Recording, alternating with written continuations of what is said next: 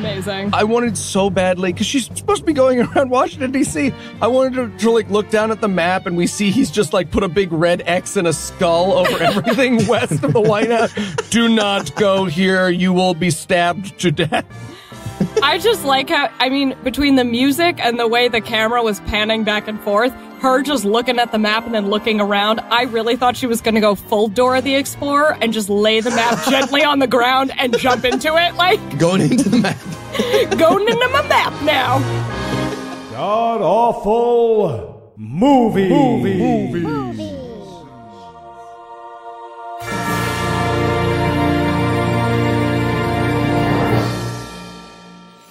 Welcome back to the GAMcast, where each week we sample another selection from Christian cinema, because otherwise giving up cigarettes would have been the least enjoyable thing I did all week. I'm your host, Noah Lugeons, and sitting 700 miles to my immediate left is my good friend Heath Enright. Heath, welcome back.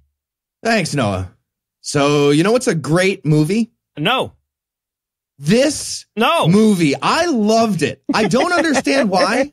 It was terrible. It's a terrible message. Everything about it is pretty bad, but I was transfixed by this movie. I don't know why. I don't know why. I will tell you this. I reacted with strong emotions to this film, but I was quitting smoking, right? So they were quite random emotions and not the ones that the movie intended at any point. But it was emotional for me. Stupid fucking chair. I might become Jewish. I'm not sure. It was a great, I enjoyed it. Hanukkah-tacular. Let's go. Well, I will tell you, Heath, you are as Jewish as many of the actors in this movie who play Jewish people, so you're one step ahead. And that voice you just heard, that's coming from 900 miles to my northeast, and is my bad friend Eli Bosnick. Eli, how are you this fine afternoon, sir? I'm amazing, Noah. Did you know that the worst parts of your culture are adorable? That's what I learned from this movie. They're folksy and charming. Oh, I know. The Christian equivalent would have been somebody beating their slave and everybody like walking around, and then he just moves and everybody laughs at, like, you know, they just have, oh, he's still alive. He's good. He's going to wake up. Scooby-Doo I'm ending. surprised that wasn't in this movie. Isn't that an Old Testament thing? Yeah. No, it is. It is. All right. And of course, also joining us tonight is our special guest masochist, Eli's dog's best friend, Rachel Schwartz. Rachel, welcome to the show. Thanks for having me, guys. I've never felt so at home than I did watching this movie. No. Which was like a crystal ball into my future. Hello, Rachel. Yes? All right. Just best friend. No, it's actually me. It's me. I'm the best friend. I've seen like Eli's dog react to both of you showing up. Rachel is very clearly Madge's best friend. Yeah, that's going to be 3 Fuck votes. you, Heath. That's ridiculous. I'm sorry to tell you. So bunch of lies. No, we're going to start with a bunch of lies. No, go ahead. Let's do this fucking movie. All right. Yeah. No. So the audience is totally down with this. They're into this. They got it. They got it. This is someone's first episode. I love that for them. All right. So tell us, Heath, what other than Madge's We watched friendship Loving tree? Leah. No, it's great. It's great. I'm fine. We watched a movie called Loving Leah, and it's the story of Hallmark proving it has one Jewish friend. So that was fun. The friend is Ricky Lake, actually. Yes. And is she Jewish? Maybe. I don't know. Yes. She's Jewish? Okay. Did you At see least her there's nose? that. She is definitely not Jewish. See, that's all right. No comment on that. But this movie is about the positive elements of female slavery that are built into Orthodox Judaism. It's basically agreeing with Kanye West that slavery is a choice, but they're saying it's a good one in this case, and it's terrifying. It's fifth wave feminism, damn it. It's fifth wave feminism. More offensive than Kanye West. Agreed. So, Eli, how bad was this movie? Well, if you love Hallmark romantic comedies, but they lack the folksy charm of Fiddler on the Roof and the human chatteling of actual Judaism, you will love this movie. I was curious how you were going to get a "you will love this movie" out of this one. Like, so honestly, I really did. I enjoyed. You guys didn't like enjoy it while it was happening. It didn't like trick you into liking it. I liked it. Right? Thank you. I really It was like liked fun it. to watch. I watched it and my heart filled with warmth. I really enjoyed it. Exactly. I was nauseated by the misogyny throughout. Yeah, but the doctor was so hot. That's true. Are we just going to ignore that? Are we going to ignore his piercing blue eyes? Okay. Super hot doctor. And his crazy 5 o'clock shadow? Are you guys out of your fucking minds? Okay, I would like to posit a theory that for the simpler people in our world, just playing happy music in the background of Schindler's List would have convinced Rachel and Heath that it was a romantic comedy. Okay. That is true. It wasn't Heath, a great you cannot score. deny it. You cannot They could have deny it. scored that. They could have scored that better. Yeah, I agree. no, that's true. I think that's I the point you were disagree. making. I think it was great. All right. I meant Schindler's List. So, Oh, all right. So, is there anything you guys want to nominate this one for being the best at being the worst at? Yeah, I'm going to go with best worst choice for a Jewish positive plot that they tried to make. Mhm. So of all the stuff in the Old Testament, they went with the part that says you have to marry your dead brother's widow based on the story of Onan. A comedy, And he's the yeah. guy- there's a comedy about Onan and Onanism. Onan is the guy who pulled out and masturbated on the ground to avoid having his brother's widow's baby. And now there's a word for masturbation based on his name. It's Onanism. That's the beautiful hallmark element of Judaism they picked. It really underscores what a fucked up book that is, though, right? They're like looking for a rom-com plot, and they're like, oh wait, here's one about a brother and a widow. Oh, okay. I got to go back and watch the Ricky Lake show. Does she do like some old-timey, interesting, like Jewish technicality stuff on it? I don't know. I could see that being a good talk show. All right, so I was going to go with best worst misogyny. Now, look, I'm not saying this is the most misogynistic movie we've ever done. It's up there. It's top 10. But it's the most frequently that the misogyny was followed by a, ain't we wacky with our misogyny? Yes! You know, And I feel like our other movies missed out. Come on, if he had turned the camera and loving the bad man afterwards and been like, ain't I a stinker? Now we know that Heath and Rachel would think that was a romantic comedy. There's a lot of potential here. Loving the Bad Man wasn't a romantic comedy? It was at least half of that. yeah. No, absolutely. It's a one-way romantic comedy. Oh, God. I masturbated to that movie, so I feel really judged right now. What is Nice. happening? That's on the internet forever. I'm really excited for that. I hope my parents listen to this episode. Me too. They I sure really do. won't. Hi, Rachel's mom. Please don't do that, my God. Noah, can you leave in 45 seconds of silence for her non-answer? I have to leave time for like at least enough time for Rachel's mom to say hi back. Yeah. Thank you. That is true. That is true. I wanted to nominate this for best worst accurate racism Ooh. because all of the people in Jew face, it was incredibly offensive. It was incredibly offensive. There was one actress who just would throw the word Meshuggah Yes. around, Yes. like just ad lib that in. And every once in a while, the grandma would be like, he's the doctor. And it was all super offensive, but none of it was wrong. Like, it was all just a little too accurate for me to be upset. Yeah, that's the wonderful thing about anti-Semitism is if you don't grow up Jewish and you see that Jews are terrible, you're like, oh, maybe I'm internalizing the and we let you do that because every time you guys get confident that we suck, you murder us in mass. But this is a fantastic example of Jews writing an accurate movie of Jews and the non-Christians who watched it with us being like, that's so offensive, right?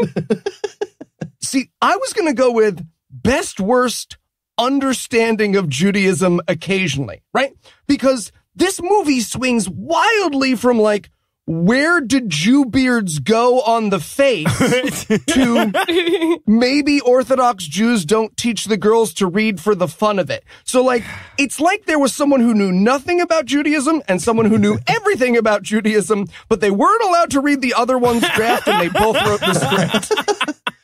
Question, where do the beards go? Generally not 3/4 of the Forehead? way up your eyeballs. Okay, no, it's not that. I All mean, right. I've seen that Learning stuff. in the wild, though. I have seen that. It's not entirely inaccurate. All right.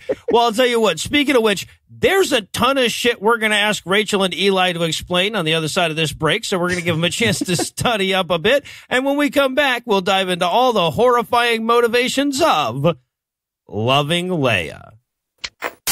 Panea. Guys, thanks so much for letting me write this. Yeah, the first ever J-word Hallmark Yep. movie. Sorry, J-word?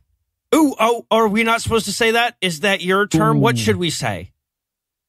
Jewish. Jewish is fine. You can say Jewish. Ooh, we'd prefer not to. Yeah, if that's okay. So tell us what you have in mind for a plot. Okay, so it's about a woman who wants to escape the Orthodox Jewish community in Brooklyn, right? So, Hate to interrupt. Is escape the word we want to use? Yeah, maybe like instead we could just say she wants to go to college. Ooh, I like that. Yeah. okay, well, she sees an opportunity when her husband dies. His brother, who isn't religious, agrees to a levirate marriage so he can free her. Ooh, free. Is there another way we can say that, you know? I mean, I guess he could also just randomly decide to stay married to her. Randomly, yes. I love it that Yeah, way. yeah. Nobody misses anything if they fall asleep. Sorry, if they fall asleep? Yeah, our numbers reflect that on average, Hallmark viewers manage to take in about 11% of any given movie. But we want it to be a fun 11%. Definitely. Okay, anyways, right. So they end up falling in love, but her family won't accept him. You mean at first? At first, they won't accept him. Nope. So she decides to be with him instead. Okay, love it, but just one little tweak. Also, the family does accept him. Though. Yeah, at the end, yeah, they do. I mean, Orthodox Jews don't just allow their... Okay. Well, maybe these Orthodox J words do. Exactly. Guys, you can say Jewish. It's just, honestly, if I can speak for myself, I'm worried one will appear behind me like Candyman. Exactly. Okay. That's fine. Jewish. Just don't say it 3 times. In the mirror. And we're back for the breakdown, and we're going to start off with a quick montage of DC stuff because this movie has to take place in a place, so why not one with a lot of readily available B-roll, I guess? Like, it never fucking matters where this is, right? Not once. Oh, in fact, if anything, the DC other location makes the Brooklyn location that this movie must have less likely and make less sense. Yeah, right. This part meant so little to me that my brain completely blacked it out, and I didn't write any notes. And then when I went back and saw this beginning part, I rewound the movie and then missed it again. Wait, isn't that the quintessential Hallmark opening? My first note was music note. The one piece of music the Hallmark Channel owns the rights to, right? Like, this would be absolutely the opening song on every Hallmark movie we've ever done. Yeah, it was confusing on this one because I was getting like, okay, this is the one Hallmark song, but now it's like beautiful Jewish doctors milling around a hospital, but the music is saying they're on horses galloping across a prairie. So it's an interesting contrast. And we should probably talk about the doctoring that happens in these movies. Look, whoever wrote this movie knows something about Judaism, but they know staggeringly little about doctoring. He will open this movie by like opening up a chart and making it talk like a puppet. He's like, hello, she had a heart attack. Very good. Stethoscopes, mumble, mumble. Well, here's how little they know. Okay, so we have a little doctoring montage. Then we cut to him asleep in his office because he's been doctoring really hard. He dreams about an Orthodox Jewish gentleman by the name of Benjamin, right? Who appears to him and says, hey, we good. Yep. Yes. Yeah. We'll find out later. He's like transmitted his soul across the like astral plane or something to send that very important message. Yeah. And while we're on that note, I should probably point out One of the least realistic things about this movie, a Jew not using their soul transmission for passive aggression. I know what I'm going to use it for. I'm just saying. To say something to your mom or Anna's? Can be both. All right, so, yeah, but then he's being woken up from this dream that he's having by his girlfriend telling him it's time for lunch. He was sleeping. How much doctoring did he do before lunch? This was his 11:30 a.m. nap? He was a really... breakfast nap. People have big breakfasts, have naps.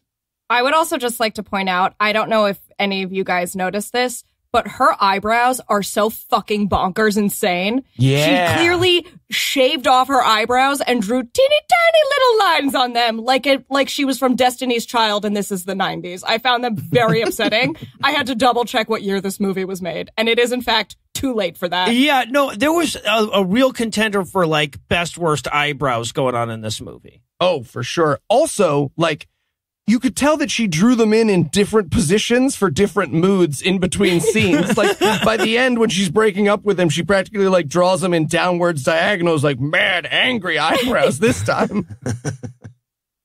So, we learned two things, though, from this scene. Number one, we learned that the rabbi he was dreaming about was his brother. And if we're paying attention, we also learned that this movie was co-produced by Ricky Lake. I noticed that right away. As he's describing his brother, he says, he's a rabbi, a religious one. And if you know rabbis, you know that's not as stupid as it sounds, but it does sound super stupid. It was so stupid. I wrote in my notes, I'm like, please tell me there are also atheist rabbis, then take me to where they're arguing. They're called Reform temples, Noah. I do actually know more atheist rabbis than I do religious ones in this movie's defense. Yeah. All right, so how is that not oxymoronic? It is. It's not. Super is. Okay, super all right. Is. All right, cool. I can give you the explanation they give all of their parishioners, the Holocaust. Oh, okay. Pretty good reason. No, it's good. It's a great reason. All right, so but just then, as he's describing this dream, he gets a call from his mom and learns that his brother just died. Oh. Just to be clear, we will never learn how this brother died, right? Mm-mm. No. What we will good. learn is quite immediately that it's not something we need to be sad about. Listen to the music, Hallmark viewer. This is not a sad death. This is a setup death. Don't freak out. Yeah, based on the music, we were about to learn that the brother was being baked into a town fair winning pie of some sort. I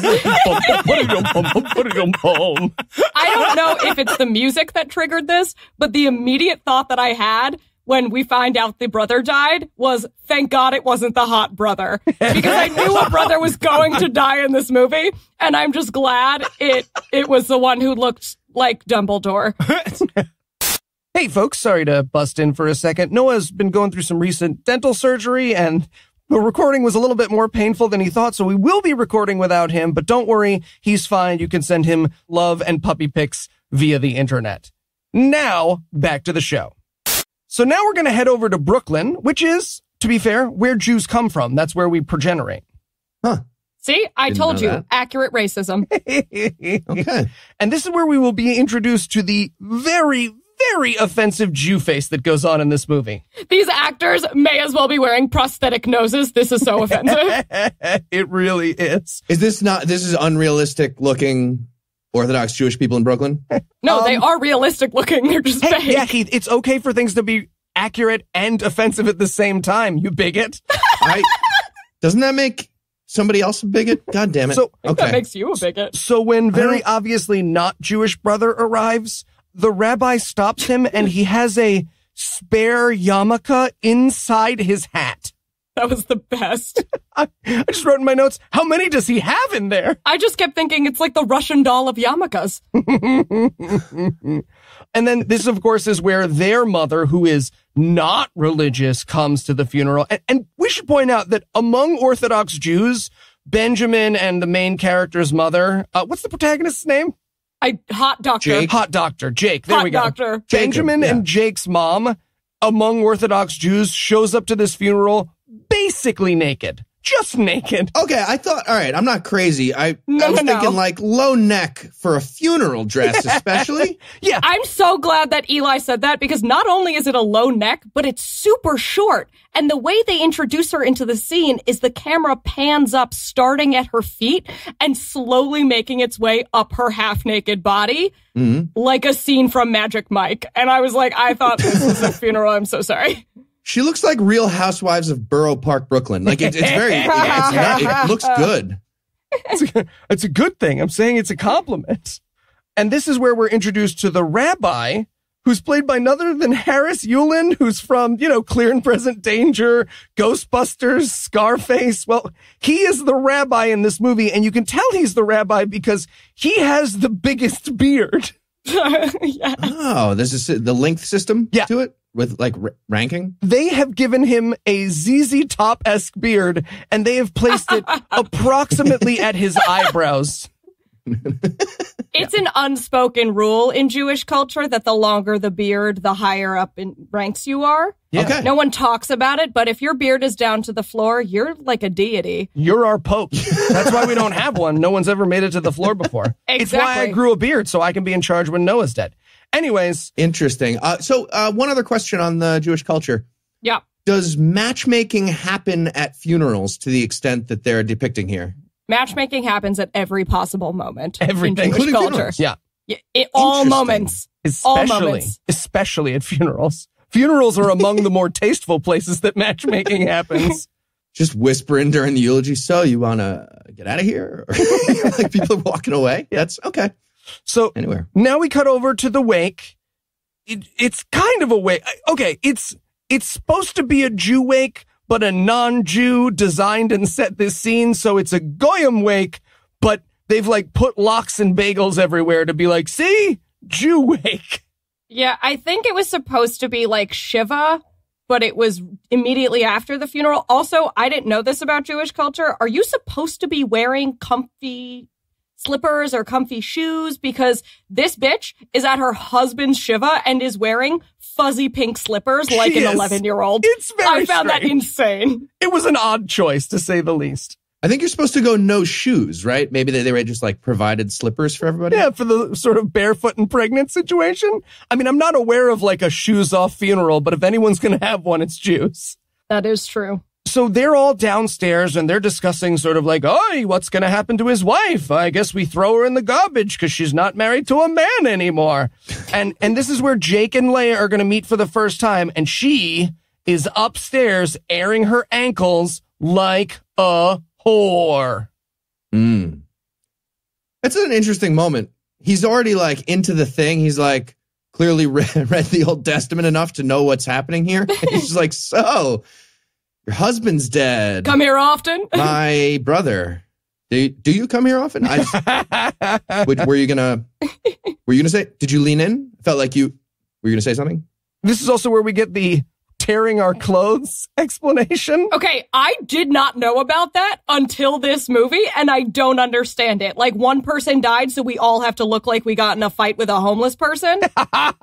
Well, why? What's great is that there's, again, like all things in Judaism, it started out as one thing, but Jews have found a way to cheat the system with the Almighty God. So instead of now, like, just actually tearing your clothes, they take a torn piece of cloth and they wrap it around your arm.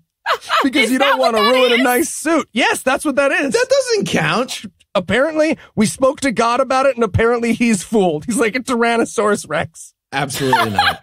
His vision is based on movement. Yeah, exactly. I thought there was like a dedicated like suit ripper guy on the way into these. Like, if you don't do it, there's like a guy keeping track of it or something. Because he describes it as like, I should have brought an old suit because the guy ripped my like brand new expensive suit on the way in. Yeah, I also didn't understand when the hot doctor was like making jokes. He was like, oh, I wish I'd worn a less nice suit. And I'm like, dude, your brother just died. Like, there was zero sadness in his eyes, in his beautiful blue eyes at any moment. Yeah. It was a weird time for crowd work, let's be honest. Oh, maybe Slutty Mom had like a bunch more fabric covering her body, and then the Ripper guy did his thing. Yes. Now, Good theory. explanations. This movie's coming together. And then we have this weird moment, which is going to come back a couple of times in the movie, where she's like, oh man, you know, his soul didn't visit me. So this is real, by the way. Jews believe that when someone dies, they go and visit their true love. And yes, it does make people who don't have hallucinations super sad when they don't see them. But yeah, she's like, oh, his soul didn't visit me. And Jake has this weird moment of like, oh, about that soul visit thing. It was amazing. Yeah, he's like, oh, he didn't visit you and say goodbye? That's a dick move. He found me, NBD. You know? We had lunch. We text all the time still because he's dead. probably- Do you not? Did he not? Traffic. Okay. So now we cut downstairs to what I assume is the rabbi's office, and King Rabbi, whose beard is slowly traipsing its way out the door of the room they're in, is saying, so anyway, based on the story of Onan, you two are married now. This is very serious. Please take this seriously. And then, after a super duper long pause, he goes, nah, I'm just kidding. We don't do that anymore. You don't actually have to marry her, but we do need to do a magic spell. We have to do that. So, please be prepared for the magic spell. Yeah. I also didn't understand that they have to wait 3 months to find out if she's pregnant, and then they can get divorced. Are they supposed to fuck? Like, why would she be pregnant? Where did that come from? It makes no sense. So if she's not pregnant by his brother, then yes, very much so. That is the story of Onan, is they are supposed to fuck, or else she is supposed to take off his shoe, spit in his face, and tell the elders of Israel that he's an asshole, which is the little ceremony. What she should do is kill herself at this time. I think there's no other option. Jesus. But yeah, they're going to check and make sure that she's not pregnant, and then 3 months later, she can officially do the magic ceremony of, and again, this is all real and based on the Bible, removing one of his shoes, spitting in his face, and telling the elders of Israel that he is dead to her. So, you know, they don't do the whole marriage thing anymore, but they do the magic spell. Yeah, that was fucking insane. So then we cut to 2 months, 28 days later, so that we can get on with the magic spell. And this is where we realize that the lady from Russian Doll is in this movie. Yeah, Natasha Lyonne. I was really upset to see Natasha Lyonne in this because I was just like, you're so much better than this. Russian Doll is good. I like that show. Yeah, excellent show. And now we know we have blackmail material on Natasha Lyonne if we ever run into her. That is true. Also, she is Jewish, but she is just a beautiful, wild stereotype. The ever-pregnant Orthodox Jewish woman full of bagels and donuts whose first words are about calling the matchmaker. She might as well go into a rendition of Sunrise, Sunset when we introduce her. Yeah, back to my original point, it was incredibly accurate and incredibly offensive. Honestly, the least accurate thing is that Jewish women who are married wear wigs. And the main character, Leah, isn't even wearing a nice fucking wig. This is your chance to have amazing hair all the time, and you look like a fucking child's doll. Yeah, to be fair, I think the Jews all buy them in bulk. I haven't talked to them about it at the big meetings that we secretly have, but I think they get like a gross of them all together. They toss them out like t-shirts at a concert. It's unclear. But Leah, and get ready, because here are the dramatic stakes of the movie, kind of, sort of, she doesn't want to be matched. She has big plans. She wants to go to CUNY. Right. And Natasha Lyonne's like immediately furious about that. She's like, education? Are you fucking nuts? Go out to the menstruation hut and think about what you've just said. That's crazy. Yeah, I mean, again, I hate to point this out, but like, and I know that for most people, Bible. Jews are adorable, smelly dolls, but this is actually incredibly dangerous. Like, this is not something that she would be able to say to someone in the community. They made a documentary about it. Like, you can't just be like, I want to get out into the big city.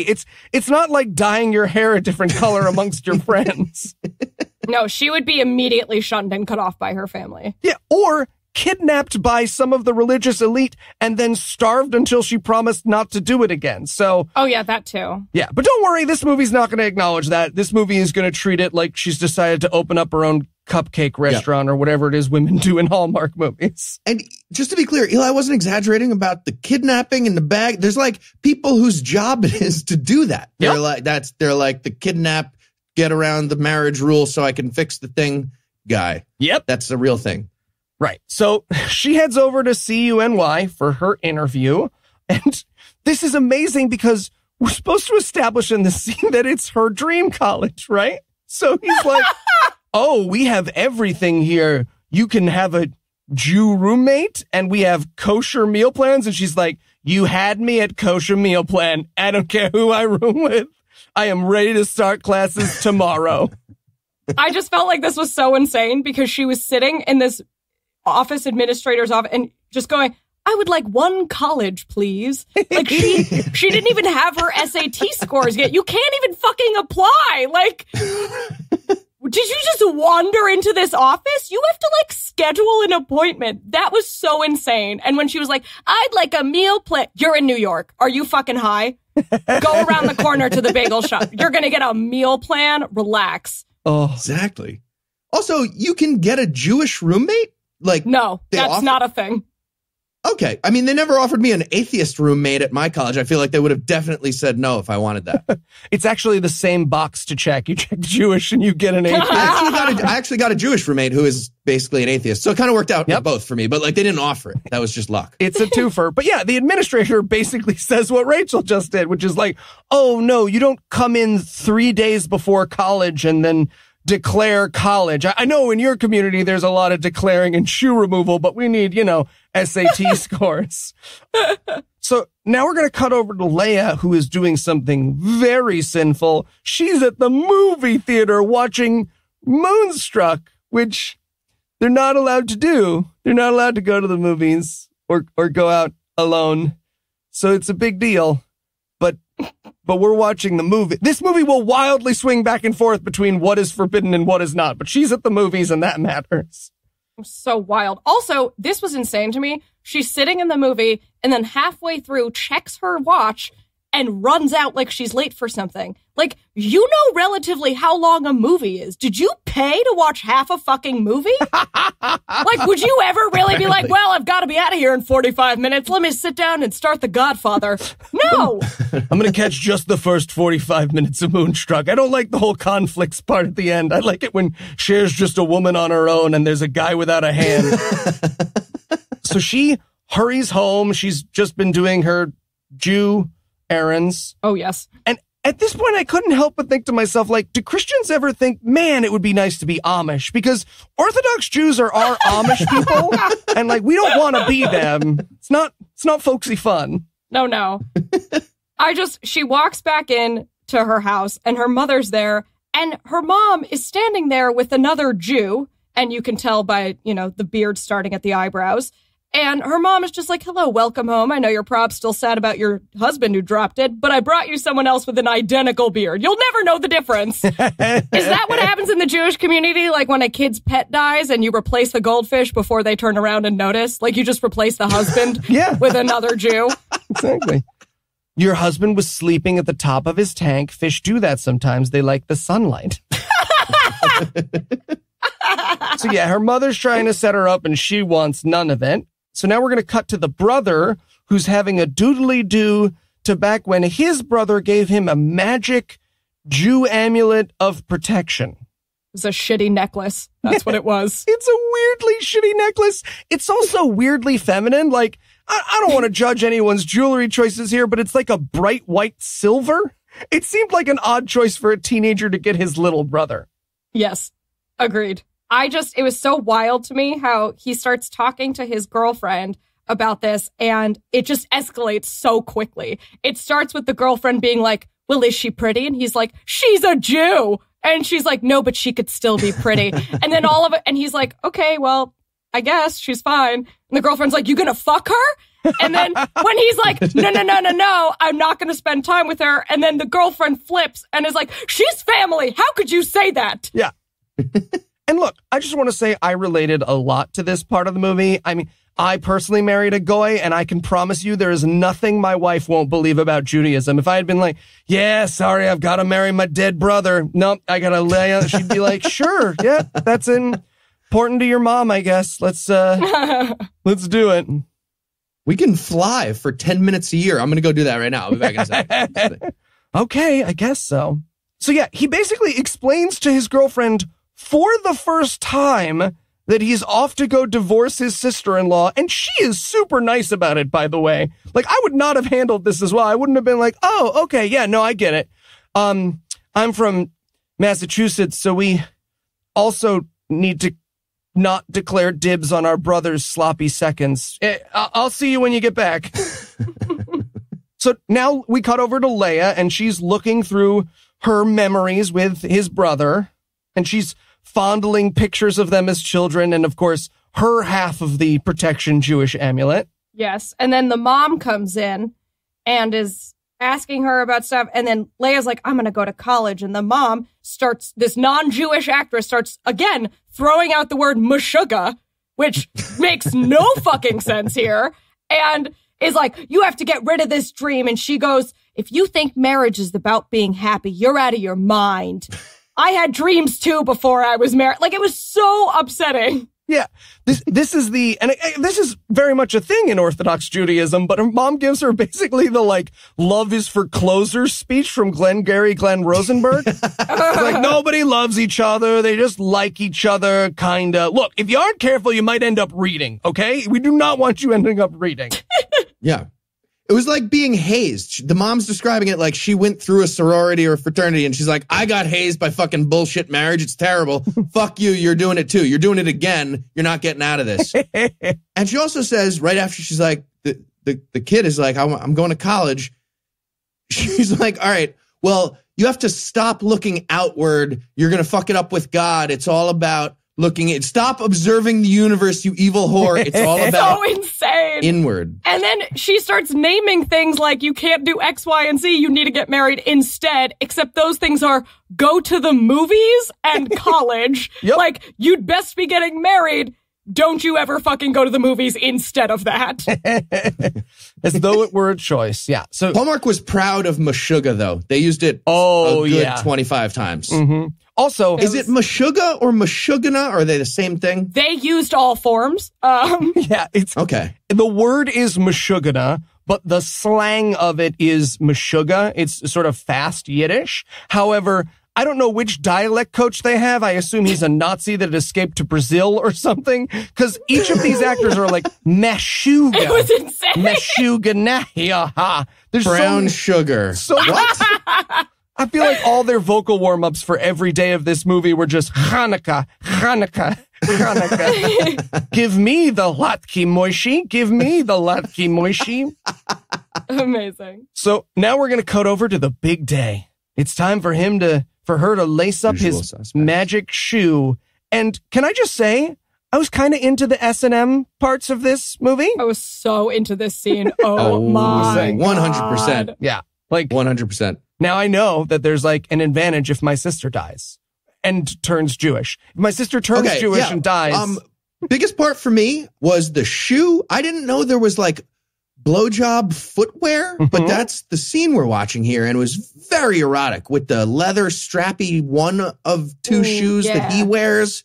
And she's like kneeling in front to unlace it. And then there's oh my God, yeah, going to be spitting. It's very sexual. It's got to be some guy, like when this got into the Old Testament, some guy was just like into a weird scene and he like built it into the book. Yeah, there's a whole movie about this actually in the kink community and the Orthodox community. It's called 50 Shades of Just Wearing Black. It's pretty good. You should check it out.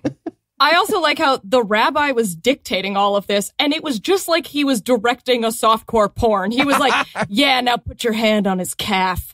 Yeah, you unlace the shoe, goes, yeah, spit on it. Like, it was, I mean, it was so sexual, and she's down there, and she's kind of sweaty and out of breath, and he keeps looking up like he's a little embarrassed that he's rock hard. It was amazing. Yeah, this is an intensely sexual scene. I'm glad we all experienced it. At one point, it was like, now raise his leg, and they're both like, what? Oh my God. Are we getting into, okay, all right, I'm doing it. And he's like, not that far, easy. Now take off the shoe and throw it.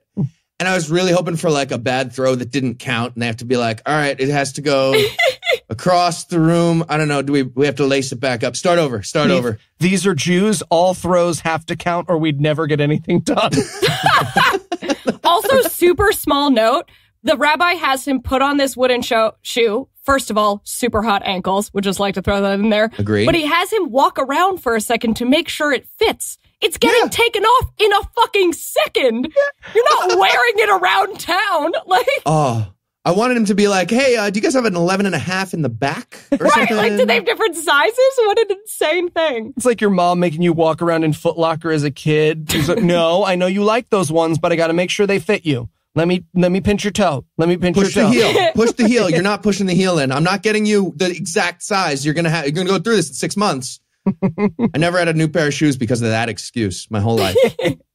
So we basically get this weird S&M play, which again, hey, consenting adults.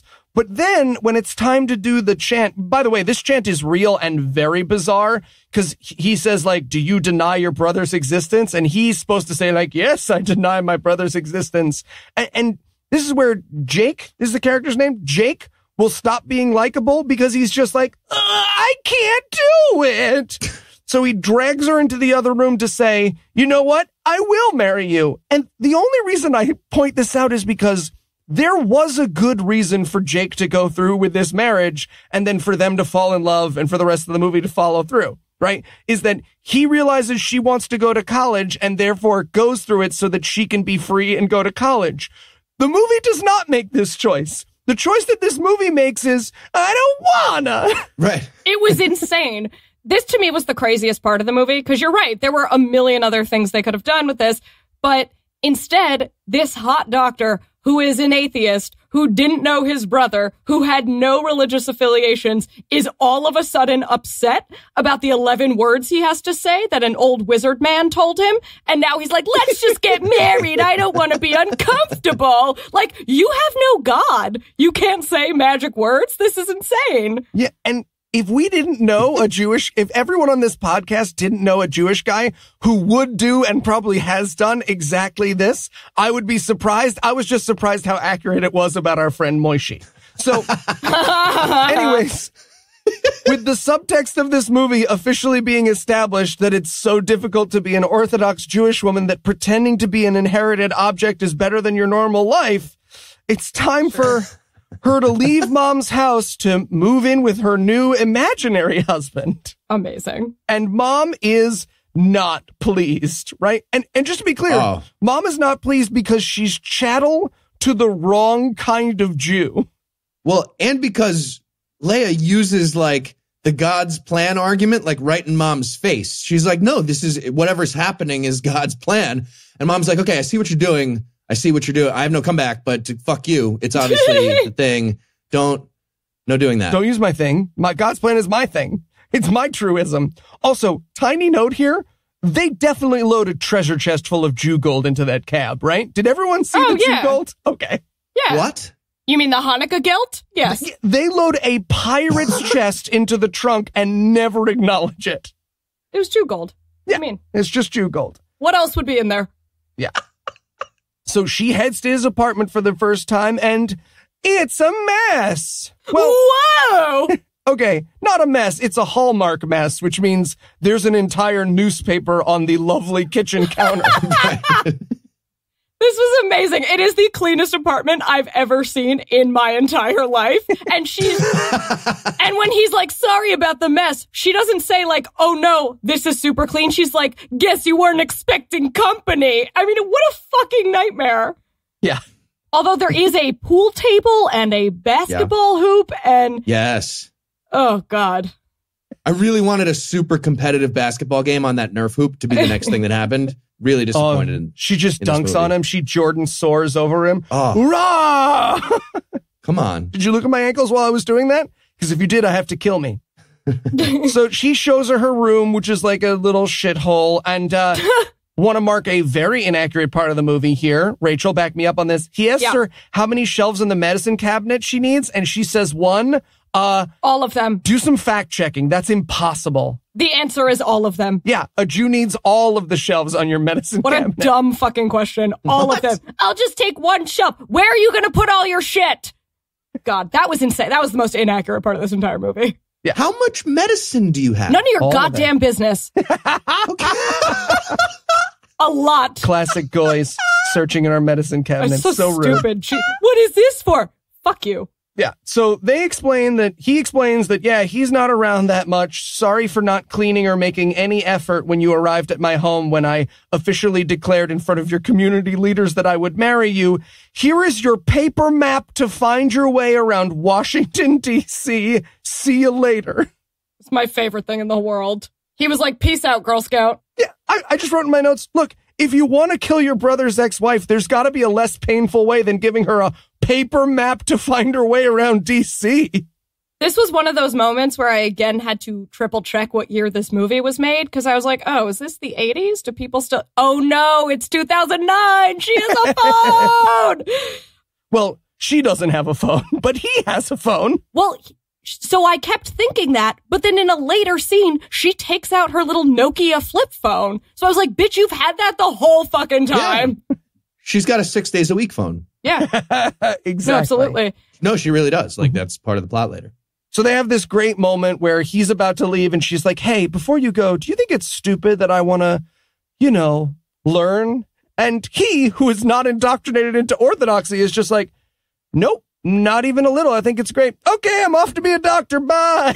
It's the best. Just to backtrack a little bit, this was fucking amazing. She's looking around the apartment and she's very upset. First of all, because he doesn't have a mezuzah. And she's like, ruh-roh, what have I gotten myself into? And then... What's a mezuzah? It's a little wheel that you put a little bit of yarn around, and then your mother wraps a single thing of yarn around it, and then you have to put it underneath your bed every night, and then when you die, they unwrap the yarn around it.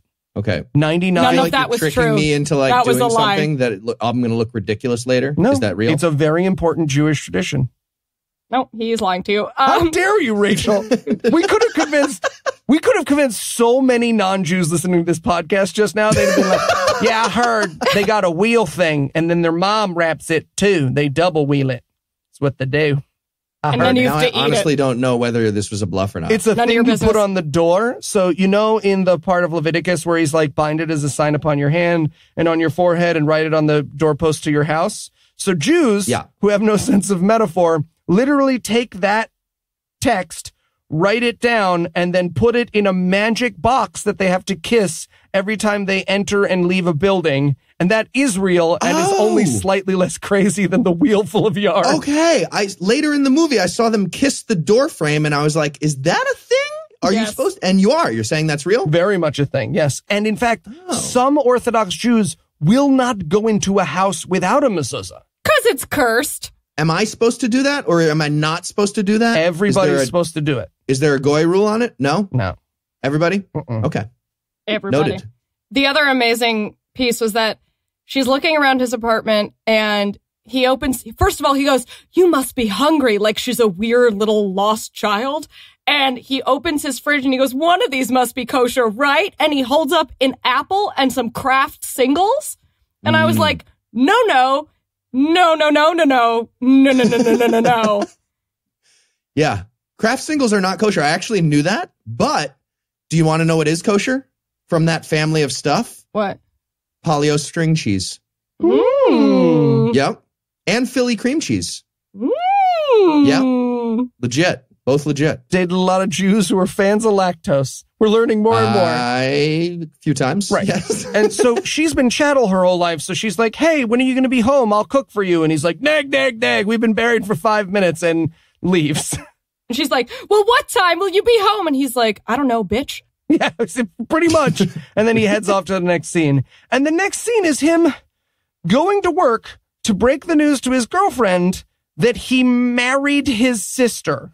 Yep. This was he says that amazing. And she's like, okay, so you did the opposite of unmarrying the widow. I thought we discussed this. Yep. You literally the opposite. You did the opposite. And we should just point out that this movie plays it like, oh man, she's a mean girlfriend. He told her that he had a religious ceremony to attend that he hadn't told her about until that very moment. And instead, he is now breaking it to her that he is married to another woman. And she is the villain for not being like, ooh, cool. Who are the bridesmaids? I thought Carol was being weird about it. She's the fiance, right? Yeah. Carol's the No, they're lady. not even engaged. Oh, they're not even engaged yet? They were just Oh. like talking about it? Yeah. I don't like, I think Carol is the bad guy. Like people get super weird about the word marriage, and Carol is one of those people. Hey, I think Heath. she's being weird about Heath, it. You would think Carol's the bad guy. You would I think I am team Leah. Thank you very much. All right. My So, God. on the note that Heath You're doesn't... not team Leah. You guys weren't rooting for Leah in this movie. Are you serious? Oh, I was rooting for Leah. I wasn't also rooting against Carol in the Right. same way that you were, Heath. She's weird. She's a pain about this whole thing. It's clearly just like, come on, read the book. I'm doing a technicality thing. Just relax. You know, sometimes here on God Awful Movies, they aren't jokes so much as they're just insights into our deepest, darkest personalities. You're learning a lot about us here on this episode of Loving Leia. Noah's mouth hurts and Heath doesn't understand what love is. So we head back over to Can the house. Okay.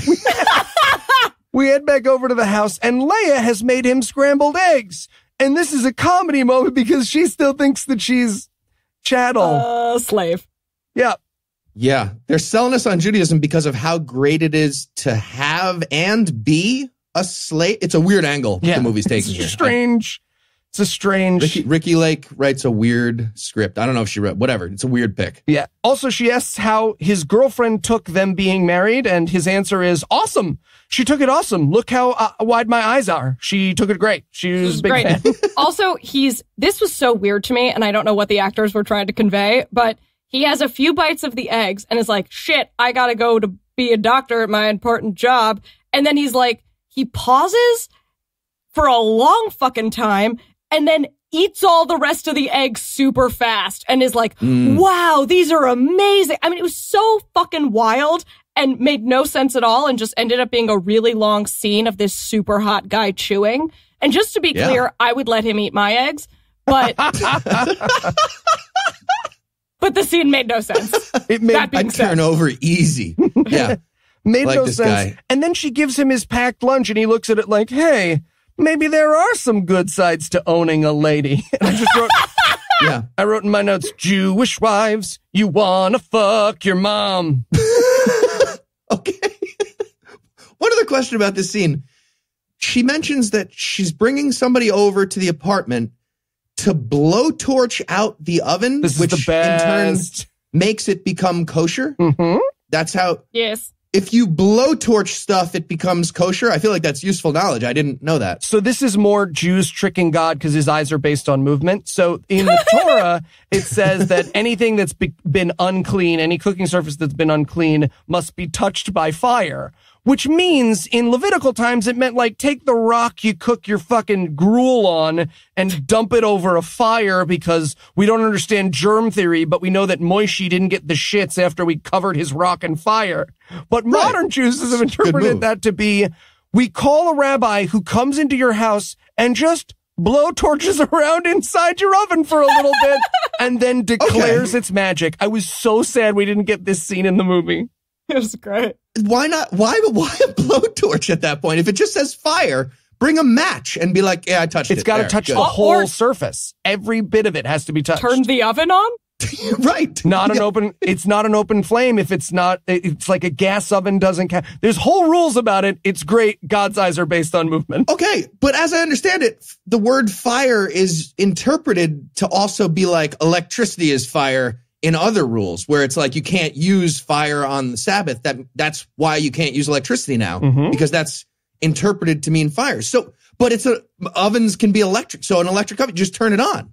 Yeah. It's one or the other. You're not wrong. You're not wrong, but you're also wrong. You also don't wear white underpants with a long string with the number of tribes of Israel underneath your clothes. So, there's a lot you understand that these people don't. Yes, he does. Anyways, it looks like... Anyways, well, we've had a bunch of revelations about the cast of God Awful Movies today, and it looks like cooked eggs is what's going to pass for shenanigans in this rom-com. So While you recalibrate your expectations, we'll take a quick break, and when we come back, this movie will continue to ignore how fucked up its plot is. From the makers of Loving Leah. You stay in that room, girl. Oh, old Nick, you character. Comes yet another adorable love story.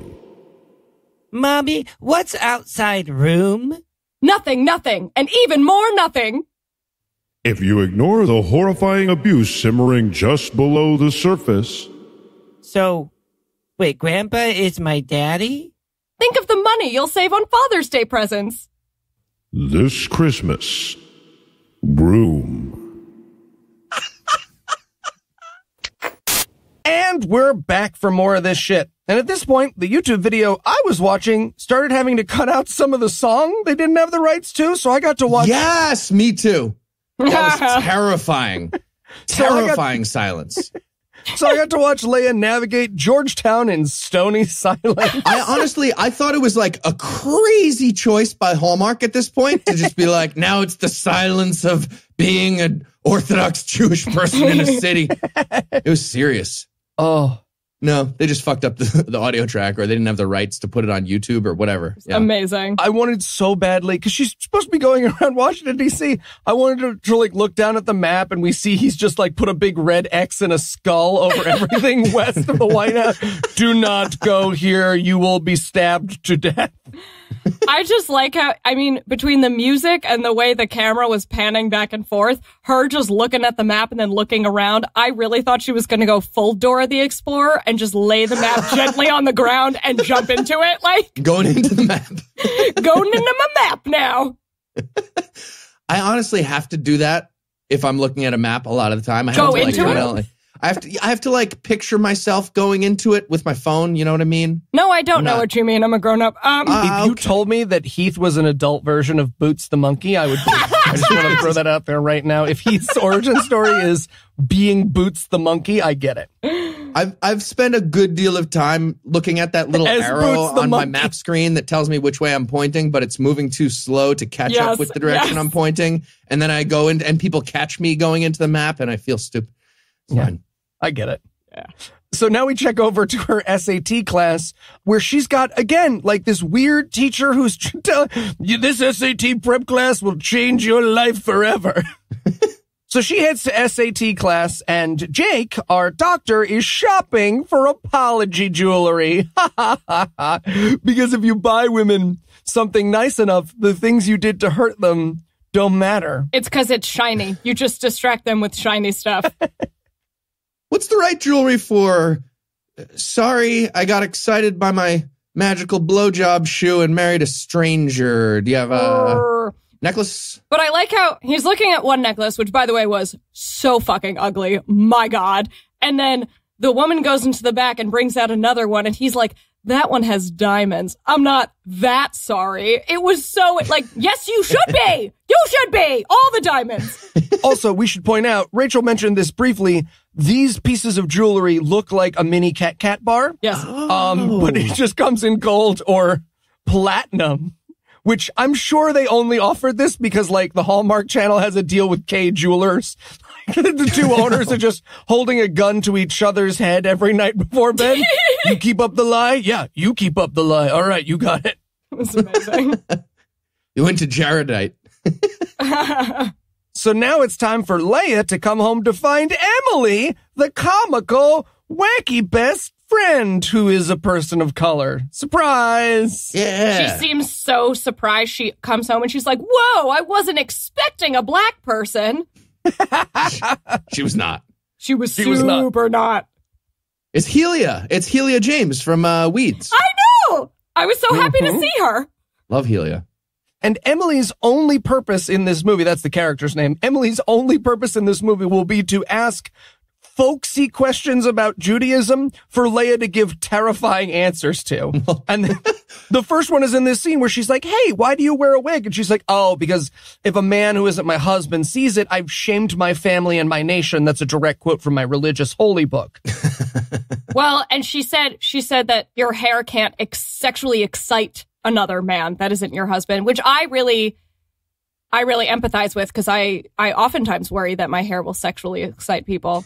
So I really vibed with her on that. Happens to the best of us. Happens to the best of us. You never know. We'll get too excited by it. So let out a couple of locks, you get street harassed because of your hair. It's true. All the time. That said, I was really hoping that this relationship continued along these lines. By the end of the movie, she knocks Emily out, waits for 2 days to see if she gets up. That's in the fucking Bible. God damn it. Also in there. Yeah. And speaking of which, Helia, James, what's the character's actual name? Emily. Emily's like, yeah, so gonna give you some advice on this. Here's how you charm this man that you're obviously trying to charm. I'm telling you this from a place of knowledge. Slave it up. He is gonna love it when you cook, do slave stuff in general. Totally great. And the movie is not aware that this is very upsetting at all. So now, let me ask you two, how true is that? Because that would explain me being single. Yeah, I wrote in my notes, Rachel, don't listen. They mean good cooks. They don't mean you. Hey, I set off the fire alarm making toast one time. Maybe you could come over and I could, I don't know, burn a Trader Joe's microwave dinner for you. Let's just That's what it says on my Tinder profile. see where the evening takes us. My apartment has mice that I'll pretend aren't real. Oh, they're real. Yes, but I moved out of that apartment. I no longer have half of my heel bone. It's fine. Oh my God. So now we head over to check in on Jake and Carol. And can you believe it? Jake is still mad even though he got her apology Swiss Army knife. What? Yeah. So we cut from his half apology where he explains that you're not allowed to be upset because he explained it earlier, over to her doing the Shabbos candles. Now look, I grew up with my mother doing this, but I haven't revisited this for a long time. It is so weird. And this actress does significantly too many hand movements. Yes. Right? Yes. Did your parents do she gets into Macarena at one point? Oh my God, it was insane. My mom used to there were no hand movements. She would just put her hands over her eyes. But this was like she did a dance of the 7 veils and she's alone and the lights are off. And then she's just in the dark alone. Yeah. Team Leah. This is good stuff. And this is supposed to be the she made dinner, but he won't come and eat it moment of the movie. But they didn't agree when he was coming home. She just made dinner out of habit and then was sad when he wasn't there. And if you're wondering if this movie will ever have a moment where someone points out to Leia, you are not a slave anymore. Nope. This movie will never say that. No. He will just get used to eating the meal she prepares for him. But it was insane because, right, you're right. First of all, they had no plan to meet up for dinner. Second of all, she makes this super luxurious dinner, sets the table, but it's still dark from when she was lighting the candles. So then she's just eating alone in silence in the dark, looking sad. And it was horrifying to look into my future. Let me tell you, it's not as horrifying as you think. It's fun. You get to eat double. If you make two, just eat double. I feel like just relax and eat both of the things you made. The Heath Enright story. There's a plate for now me and a plate for later me, the Heath Enright story. So now it's time for her to find herself a nice synagogue, specifically the synagogue of Ricky Lake. Yup. My favorite part of this was that Ricky Lake walks in and is like, I'm Jerry, but some people call me Rabbi, like Bond, James Bond. It was this insane moment. Right. And Leia loses her fucking mind like the Beatles just walked in on the Ed Sullivan show. She's like, a lady rabbi? I gotta get the fuck out of here. What is happening? Oh my God. And then she's trying to connect with her and they're sitting together being Jews. And the rabbi's trying to empathize and she's like, you miss your husband. And Leia goes, no, I miss the job. Yeah. Being a slave is weird. Yeah, wow. I wrote in my notes, it's hard to transition out of cults. This movie's folksy charm. Yeah, and this is where Leia explains, oh, yeah, I'm in that, levirate marriage thing. Kind of, though. And Ricky Lake's like, oh, do you do that still? I didn't think we did that still. And she's like, no. We don't, actually practice it. That's crazy. So, yeah, we're doing a magical shoe ceremony to cancel it. And but then we ended up getting married during that thing. So it's the old love story. I'm sure you know a lot of people. You're in the middle of doing the shoe ceremony, and then was it the blowjob shoe? It was the blowjob. Yeah, it's just the old story. Yeah, okay, good, wonderful. And then they have a little nice moment of like secrets where she's like, well, you know, sometimes I like to go to the movies, and Ricky Lake is like, sometimes I like to go sit by myself and not be chattel, and they have like a tee-hee, imagine if we were people moment. God, it was so horrifying. Yeah, she says she goes bowling at one point. Ricky Lake's like, sometimes I'll sneak away to the bowling alley. Alone? I'm a whore. Yeah. Are you not allowed to bowl? Is that a thing? I didn't think so. Yeah, no, there's pretty strict rules against bowling in Judaism, Heath. I feel like you just blowtorch the bowling ball and you're set, right? Well, you need to knock down blowtorches. Yes. You actually had to burn the building to the ground. Yeah. Okay. So yeah, he gets home that night to divorce Leah, but she's done the room up in ghost Jew decorations. Jew stuff. They took as many Jew items as they could from some rabbi's yard sale and just stuck them on the walls in that bedroom. And it's very apparent. Yeah. And then he just wanders into her room to fondle her wig. Oh my God, that was insane! So creepy. Oh my God, it was horrifying. I don't know. He was just caressing her not nice wig. Right, and Heath teased this earlier, but what's happening is she's doing Shabbos at this Reform temple, but she's not home, so she's worried she's been murdered. And I just want to point out the absurdity of a person who left the house yesterday morning with no idea when he would be back, coming into the house today and instantly wanting to call the police because he does not know where this person is, who he met 3 days ago. Yes. And then when he's telling his girlfriend about it, and she's like, oh, maybe Leah met someone. And he goes, Leah's not like that. You've exchanged 8 words with her. What do you mean Leah's not like that? What is Leah like? You know nothing. Yeah, and in that same phone call, she's like, hey, maybe she's just like out having fun or otherwise not being a house servant for you. And he's like, yeah, maybe. You want to come over and fuck? Oh my God, that was the best. But anyways, she's mad that he's thinking about Leah when he should be thinking about her. No, but he's like, all right, let's go on vacation. As soon as I find my magical slave wife, we'll go to Jamaica together, just you and me. Oh my God. Yeah. And Carol's like, okay. And she's on board for a second here. Again, what's wonderful about Carol's character is that she keeps getting won over by the gifts and the presents, but is still mad. She's like, yes, we can go to Jamaica. What do you mean magical slave wife? The Rachel story. At this point, I wrote in my notes, Jesus, this woman is an ATM. It's true. But this also escalated quickly. And I'm not saying that she's the bad guy, but he keeps looking over at his phone like he wants to call Leah again. And she's like, go ahead, just call her. And then all of a sudden is in a furious rage fit and is like, you fucking love her, you whore. And then he's like, Jamaica. And she's like, okay, honey. And I'm like, who wrote this? Were you having a stroke? This is insane. She's being mean about his spiritual journey. That's what I'm taking away from this. Also, that's totally inaccurate because women never swing back and forth between strong emotions. We all know that. I feel attacked right now. So the now. next day... My menstrual cycle is none of your business.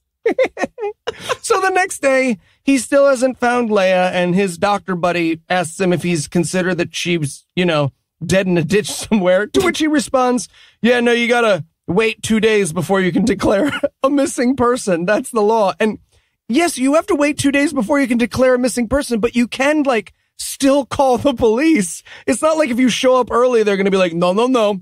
Here is your countdown timer. It will buzz when it's been 48 hours. Then you can come get seated at this Chili's and report your missing person. And then we cut and we see that he's rummaging through the drawers in her room like, oh, maybe she's in here. Like he forgot to check in her underwear drawer where she could have been hiding. Yeah. And she comes back during this and she's like, hey, you going through the only sense of privacy I've ever had. And he's like, you need to tell me when you go out. And it's great because she goes, no. You put your dick in a wig. What? Yeah. And he's like, you need to tell me when you go out. And she's like, no, I actually don't. That was your whole thing. And he's like, well, I'm mad at you for some reason. Sorry. I went through your things. It was normal. Might have put my dick in your wig. I don't know. It's just I like the Jew decorations. Also, he says he found her address book, and that was like the plan was to help find her by finding her address book and then like going to all those places in it.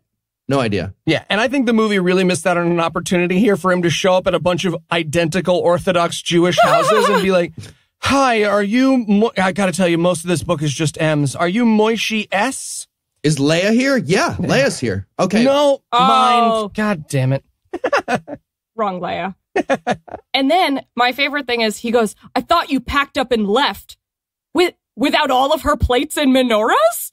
You were just rummaging through all... Packed up what? Packed up her second favorite wig and left. and this is where she's like, hey, why are you upset? We're just supposed to be roommates. You don't care when you come home to me. And he's like, yeah, no, it is unclear why my character interrupted a religious ceremony and endangered his own relationship, but we're about 3/4 of the way through the movie now, so I guess we're catching feelings for each other. And she's like, okay, well, do you want to go out? And he's like, I do. We are on a date now. So they go out for Chinese food. Sounds like a great date. Yeah. And they have this amazing moment where it's basically the entirety of this date is just him saying things that would get her shunned and being like, so you never like, I don't know, hung out with guys or fucking got boned behind a dumpster. And she's like, nope, being outside my house without a male escort would get me kidnapped. I can't emphasize enough how many of the things you're saying would get me kidnapped. So you know veal? And you know segregation? We're like that. What?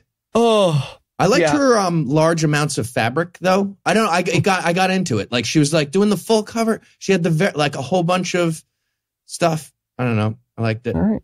Heath's found a new kink. We're learning things about ourselves in each moment of this movie. You didn't find Leia attractive in this scene with the like very modest, but also, you know, slightly erotic.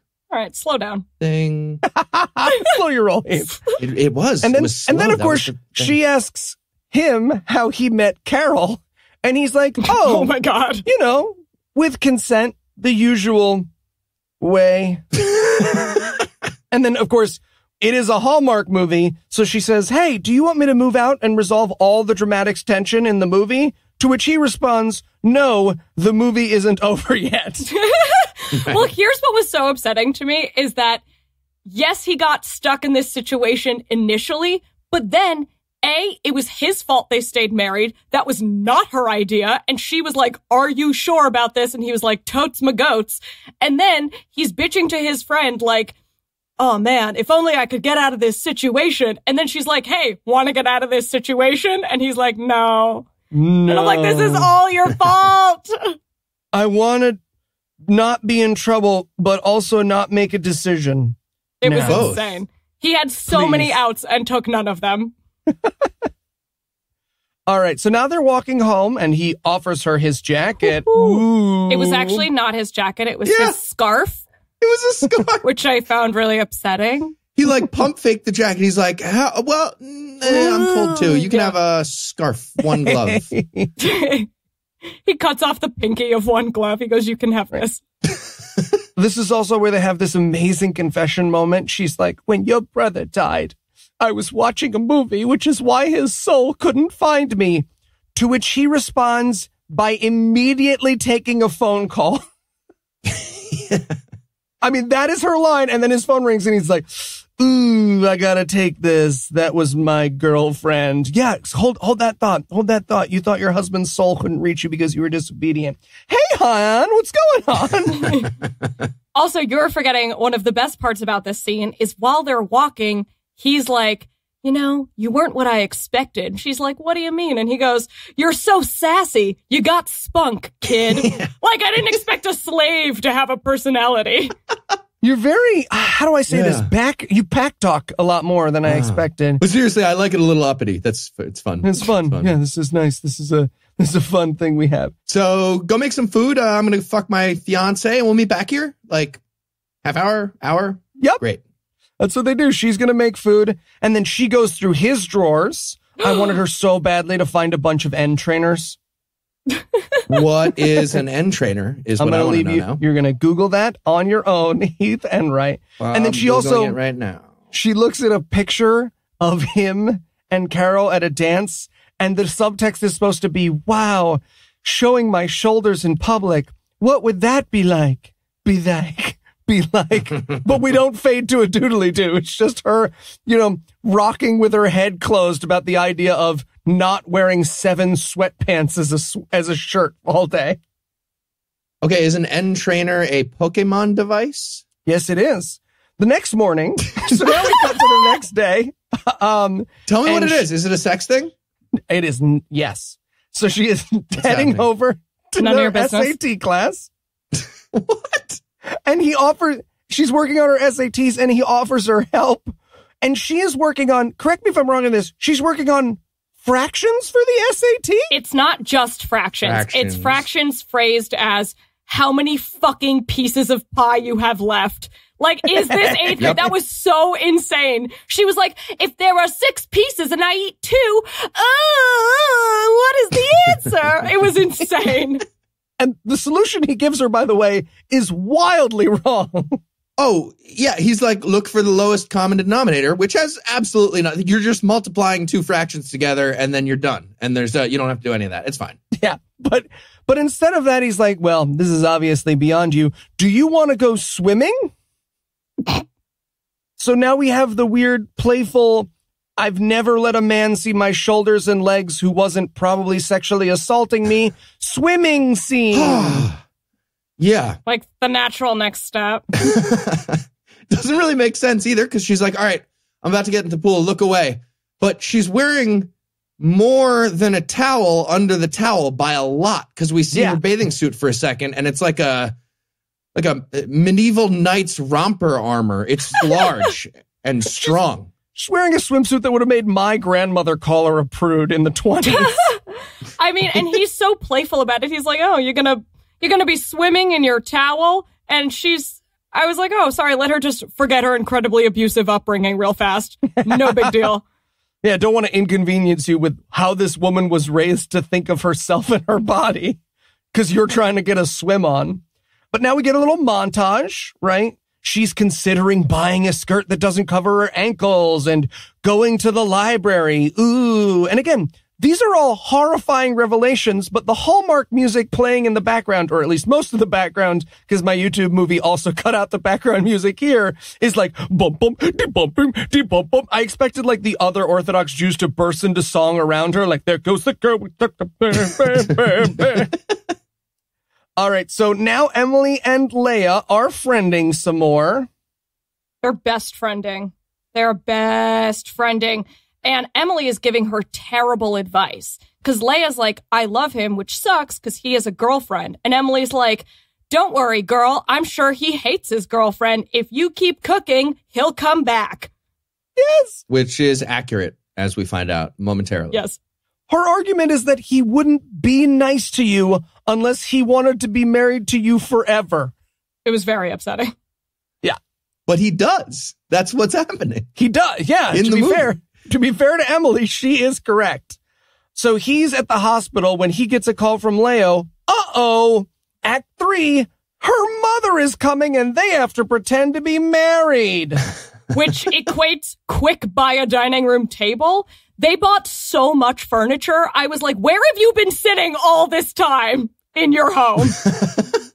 They buy so much furniture, and I want to talk about this scene where they're buying the table. So they got the 2 actors, and they're sitting at this table, and there's nothing to say about tables, which is true. So they're like, yes, we'll take it. And she turns to him and she says, we should probably get a rug as well. At which point the under 5 other actor screams, I have rugs! Sorry, too strong. We also offer rugs here at the store if you would like one. What does this all mean? Just, you have to have stuff, like, your apartment doesn't have tables and rugs unless you're married, like, that's a married thing? Yes. Someone's never been visited by a Jewish mother-in-law. So stupid. I have a table. No, you don't. You have a TV tray. Table. You have the wrong table. You have the wrong table, Heath. It came with the apartment. It's Not mine, but I have it. So upsetting. There's also this weird whackity schmackety do moment where they go to the jewelry store to buy wedding bands, obviously, so that they can fool the mom.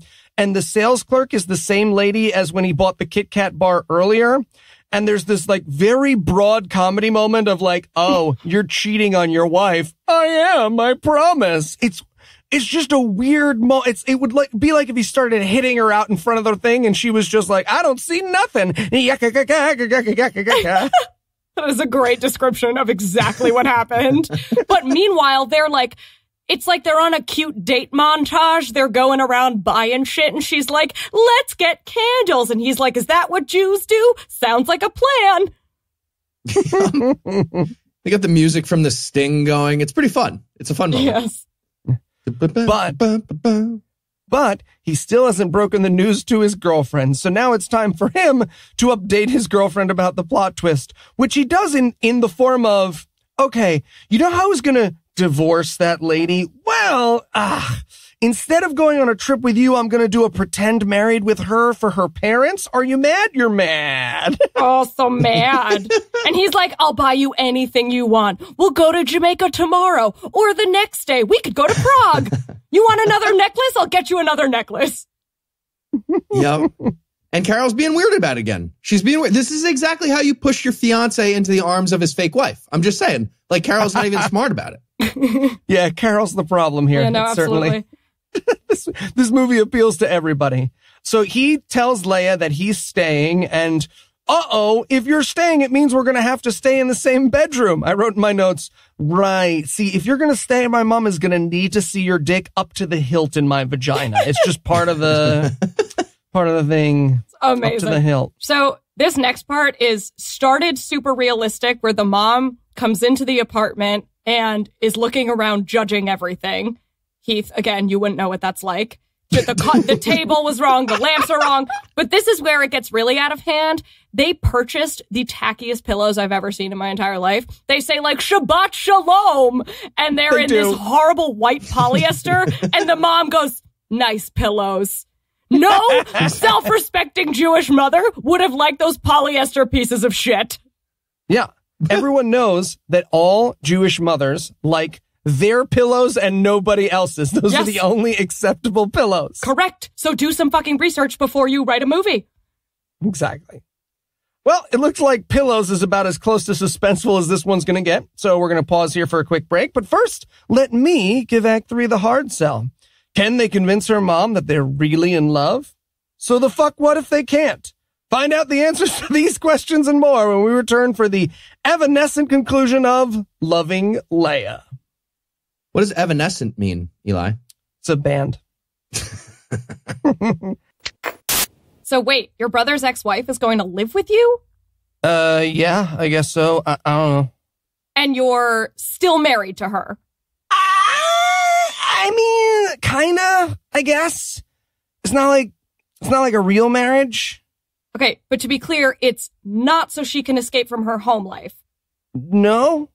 And it's not because you have feelings for her? No. So then why did you do it? What's Okay, and you did all of this without telling me. I mean, are you mad? I mean, I'm upset. I just want to understand why you would think it's okay to bring another woman into your home, marry her, not tell me about it, and then expect me to only be okay with it, but not even ask you why you did it. So you're mad? Jesus Christ, never mind. Wow, Rachel, you really nailed that skit. Thanks, I had a lot of practice.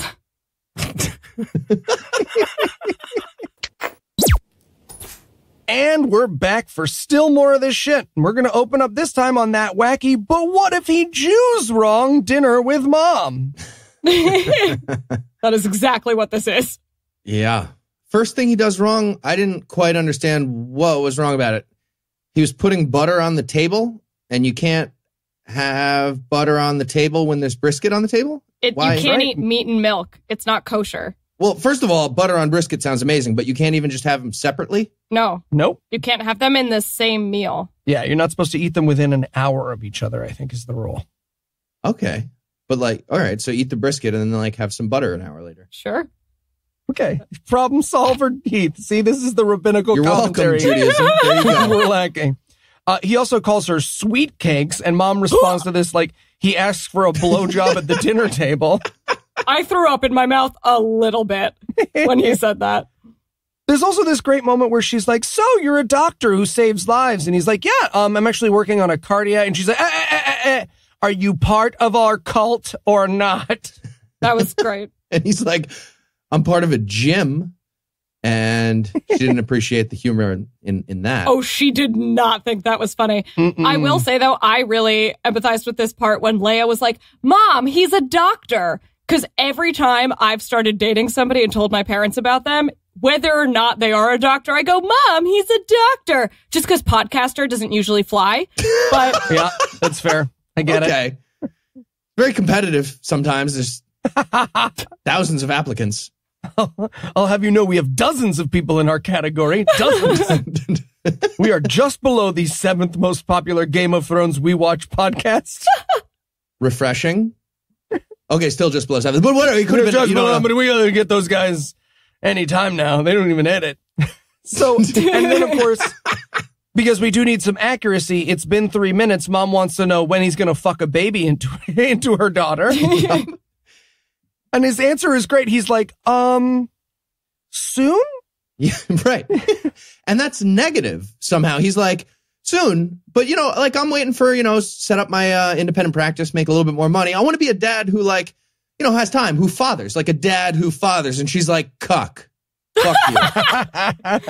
It's amazing. yeah, so he's like, yes, Leia's an amazing cook. And then Leia's like, but my mom is the best. And then he's like, I'm sure she is the best. And she's like, hold on, are you saying you want to fuck me and not my daughter? And then I'm like, does he not know the rules of Jewish marriage? You need to fuck your wife and her mother. It's really. Oh my God. Oh no. What have I done?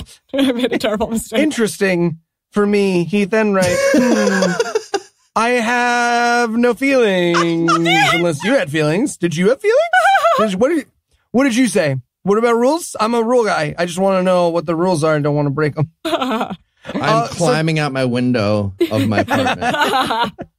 So dinner ends and they're in the bedroom together when she realizes, oh no, she doesn't have her nightgown. Now, I wouldn't mention this because it wouldn't matter in any sane world, but it is going to matter later to the plot.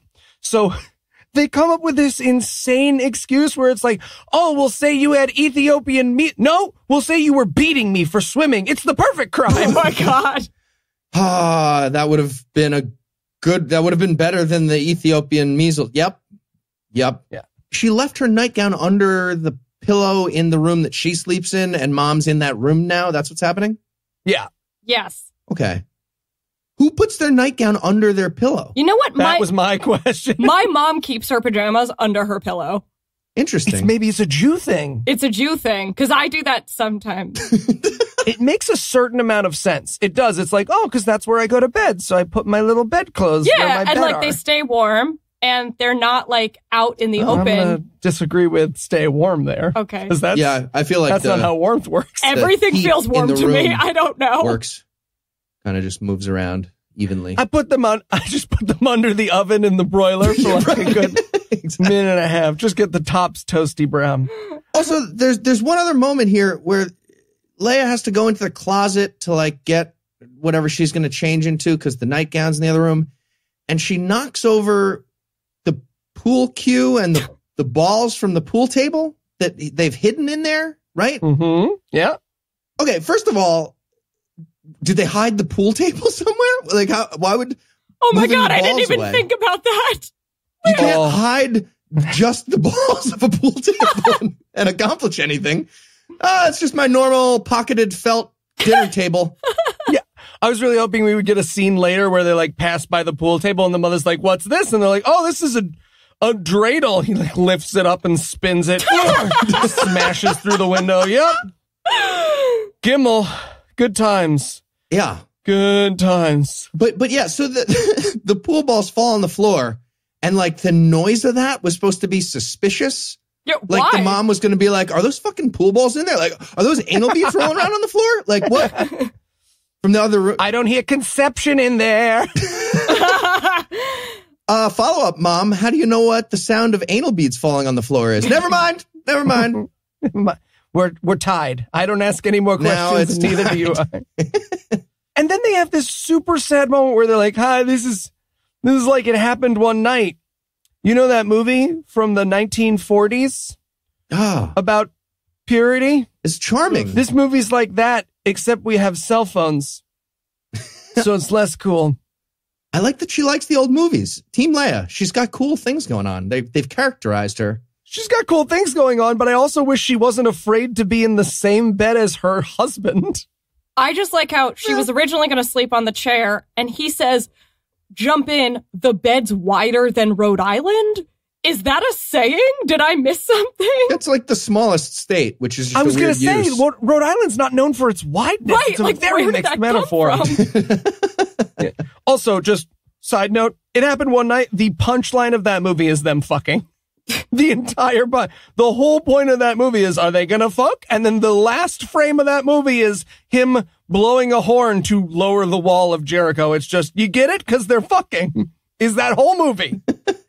Anyways, so now she's showing her mom around town, and it's time for them to have a confrontation. She found her nightgown. She isn't sleeping in there. She's not really chattel at all. And she's also just pissed about everything. They're walking around town. She's like, what is this fucking sidewalk? This doesn't look religious. And then she starts to bring her to a reform temple. She's like, Mom, I want to show you the life I'm creating for herself. And she's like, a reform temple? Like, it's not Auschwitz. Relax.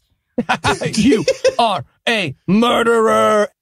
Also, Mom's selling New York here over D.C., Yes. which should be easy, but she's not doing it well. No. Just like bring a bagel and you lay us back in Brooklyn tomorrow, right? Just New York's better. Absolutely. But yeah, no, she wants to bring her home to the apartment where she can live with her, and Leah says no, so the scene ends. So Jake comes home, and when he asks how the conversation with Mom went, little moment here, as he comes in, he goes, sorry I'm late. The line at Shlomo's was huge. Oh my God, that was insane!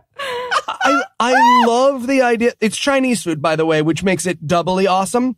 I love the idea that the makers of this Hallmark movie think that, like, Jews have a secret underground network of Chinese restaurants owned by Jews. Yes. That only they eat at. We do. Called maybe Shlomo's, the Chinese restaurant.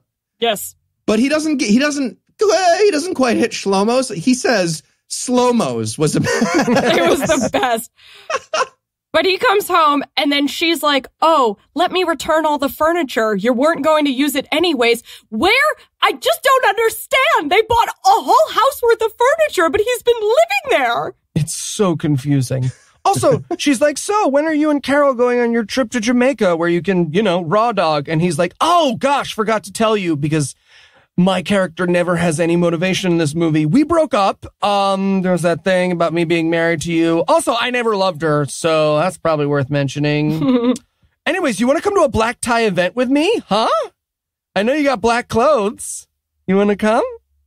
Yeah. It's just a weird transition. He also mentions that she's a better dancer than him as part of the problem. He was like, she was always a better dancer than me anyways. And I'm like, you're really laughing off this breakup, huh? Yeah, you're really torn up about this breakup because you asked me on a date at the end of the sentence where you revealed it to me. Yes. Also, that would mean I would need to find a worse dancer than me, and that's not boding well. No. But don't worry, because that means it's time for a shopping montage. My favorite part of any movie.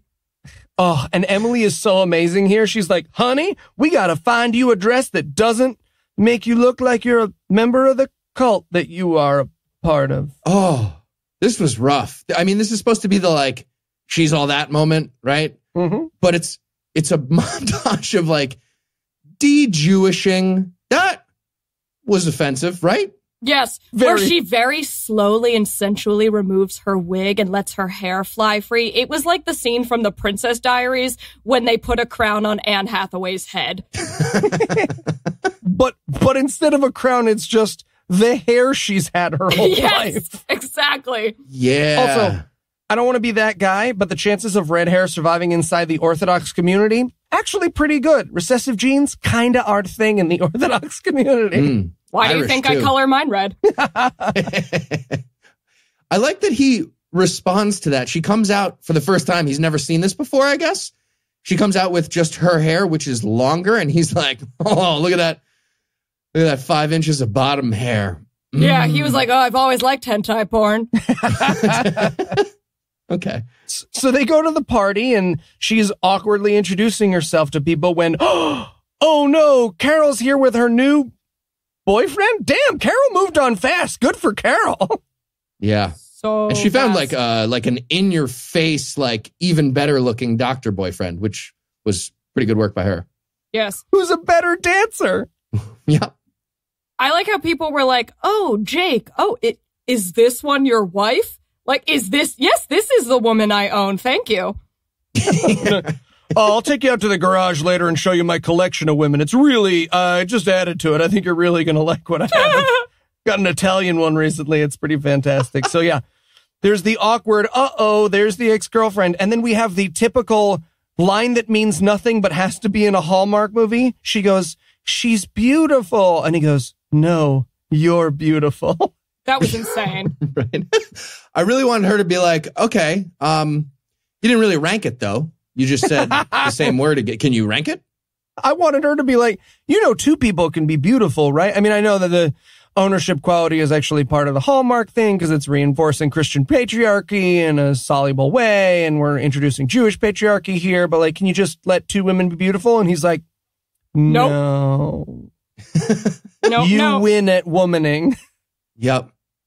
And then they decide to dance for a second, but only a moment. It's for just a real fast, which was probably good given the cast. The way they get to that though was ridiculous. At one point, Carol's like, "Oh, is that background piano chords the song playing? This is my jam."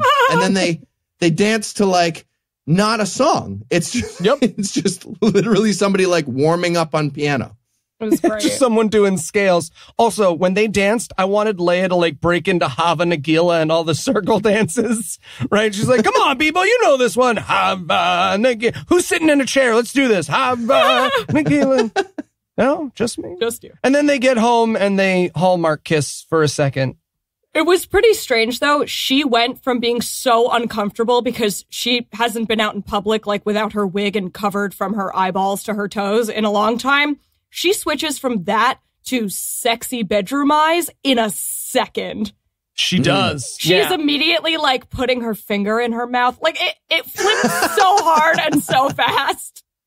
Yeah. So now it's the next morning. They have had Hallmark sex, and we get the saddest trope in Hallmark movies, which is that they reveal most women's fantasies to be someone temporarily treating them with basic human decency. To be fair, same. I mean, here's the thing. He's not even like really pampering her. He like made a little bit of breakfast. Yeah, and he did that thing where he pours the orange juice that he has in a container into a carafe just to pour it into another glass. Fuck you. Fuck everybody who does that. See, this is why you'll never star in a Hallmark movie, Heath. I want someone to pour orange juice into a carafe into another vessel for me to drink it out of. Really? See? Yeah. Mm-hmm. Bitches love carafes, man. I really have do. a carafe. Stupid. Yeah, but you don't use it. For wine and no, whiskey. he uses it for himself. He pours it for himself that he drinks directly out of it. I have two dedicated carafe. I have like a decanter for the wine. I have a whiskey carafe. All right, relax. There we go. Orange juice in it and then clean that. What the fuck's happening? So yeah, we get a montage of him treating her with basic decency. I got bored during this part of the movie, so most of my notes for this scene are a rant about how I don't think people shit on Michael Bublé for the right reasons. Like, he just sings songs your mom likes, and he's not even an artist, but everyone wants to behead him on TV. I don't think it's fair. Anyways, they're doing Shabbos. He's watching her sleep. By the way, while he was watching her sleep, she had loudly farted. This movie would have won me back, but no, we don't get that much. And then we have this weird way. He watches her sleep and then he like puts away the picture of his brother because now, even though he has been defined by marrying this woman because of his brother, in this moment where the fucking stakes of the movie have been resolved, they realize they don't have the full 90 minutes. So now he's guilty about fucking his brother's wife. Yeah. Not only that, but A, do you think the picture can see you? And B, I thought he was going to put it away and then they were going to start fucking, which is like medium understandable. No, he puts the picture away and then goes the fuck to sleep. See, okay, I thought there was like some dark stuff going on. I thought they were just like intentionally keeping the picture of the brother next to the bed so they could get him in on it. Ooh, maybe. Ooh, I like that. I think it's too kinky for this movie. I feel like they should add that to the Bible. Like that should also be the rule. Look, if I've known anything, it's that you're allowed to add stuff to the Bible according to Orthodox Jews. His vision's based on movement. So now it's time for them to meet his mother. And she's not Jewish at all, so she's super nice. She's like, hey, your hair isn't covered. And she's like, oh, yeah, no, your son fucked the Jew out of me. And Mom's just like, nice. He'll do that. He will do that. That's my boy.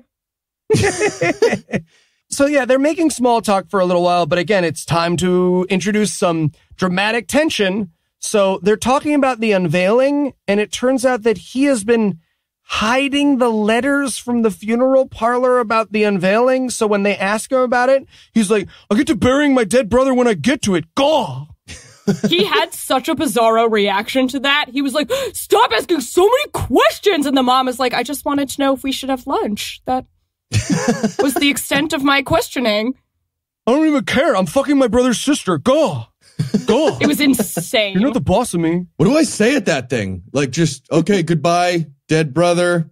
She might have an orgasm soon. You like loosened the jar though. That was totally you. That was your good work. That's awkward.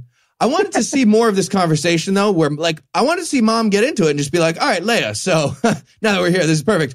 Whose dick game is better? Just like honest answer. Oh, like, yeah. Which one's bigger? I think is it because as a parent, you should wonder. You want to know. If I was who a you did it mom better. or a dad, it would be probably dad. If I was one or the what other. the hell? If I was a parent, That was insane. I'd want to like describe the shapes. You know, like I saw them when they were kids. Like I want to know. I'd want to get into it. All right. Well, we're glad you're not reproducing. So that scene ends and Leah goes into the bedroom to find him moping. And she's like, hey, I can't help but notice that you're freaking out and introducing tensions into the last something like 5 minutes of this movie. What's going on? And he's like, so you remember how at the beginning of the movie, I felt like I was betraying my brother by not marrying you? Well, now I feel like I am betraying him by marrying you. And it's honestly, it's like this had nothing to do with you and is about me treating the women in my life like emotional pawns to checkmate guilt I have about my dead brother. You know, I'm the protagonist. To which she's just like, well, you know, it's a Hallmark movie, so I guess I'm going to be okay with this behavior. I also really liked that he's all upset and worked up, and he turns to her and he's like, don't you feel guilty? And her response is basically just, no, he was my master. I didn't love him, so this is fine. And he's like, did you love him? Did you love him? And she's like, no, not even a little. Our parents arranged for us to be married and we barely spoke. Yeah, but did you love him, though? Okay, I'm done with this. Describe his dick. We didn't talk about that earlier at dinner. Yeah. And then you get this amazing part where he leaves, like in a huff, and she's trying to call him, and he's ignoring her calls. And I gotta be honest, this is the most turned on I was during this entire movie. Okay. So now we cut to, so he doesn't answer her calls, which means Leia's packing her shit, and she's gonna go home to Jew Brooklyn. And when she does that and she meets her mother, she's like, hello, I am ready to be submissive once again. And the mother's like, thank Jesus Christ. I mean, whatever our guy is. Oh, shit. Thank him. Adonai. Yeah. Yeah. And so Jake sort of mopes his way home and his mother's there and she's like, hey, you drove your wife out of the house last night. And he's like, yeah, her SAT scores are here. Should I, mail them to her? What do you think? And Mom's like, no, you need to go up there and you need to go do that. Like, what? It's at the cemetery, the unveiling. Is that where it happens? Yes. It's this happens at her house. That happens at the house. Oh, the unveiling happens at a house. No. The unveiling is the unveiling of the grave because you do it a year later. Yeah. No, the big love confrontation that's about to happen is at the house.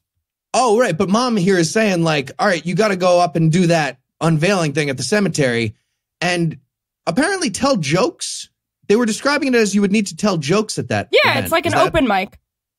It is. Yeah. No. Oh. Everyone's supposed to do a tight 5. That's fucking cool. Yeah, please do a tight 5 when I die. That's very By the way, important to I will me. do a tight 5 when you die. I've seen your 5. It's not. I already have it written. It's ready to go at any moment. Okay. Well.